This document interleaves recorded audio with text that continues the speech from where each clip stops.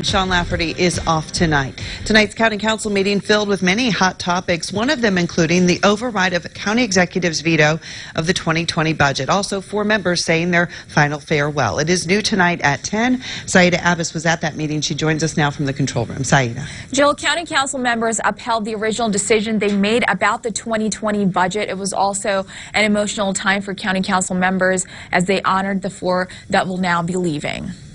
Erie County Council have overrode the veto of County Executive Kathy Dalkemper of the 2020 budget.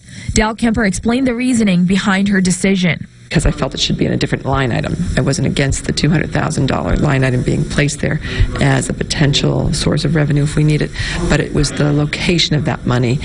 Councilmember Carl Anderson said he's happy that after passing this 2020 budget, council members can focus on the future.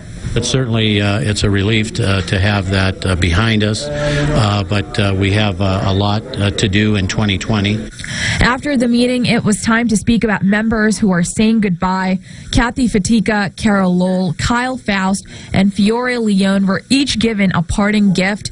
Fiore Leone found out that County Council chambers will now be named after him. Like I said, I was really stunned. I didn't know they were going to do that.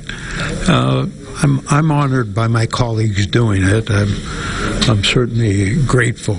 Council members unveiled the plaque dedicated to Leone for his service. It's not too bad.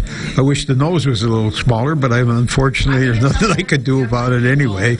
But yeah, it's pretty good. Pretty good resemblance of me. Also at the meeting, Erie County Council approved amendments to the Harbor Creek Township and Harbor Creek School District's LERTA. County Council members also lending their support to minor league baseball in Erie County by recognizing significant taxpayer investment tonight. Jill? Okay, Saida Abbas, thank you. Let's turn to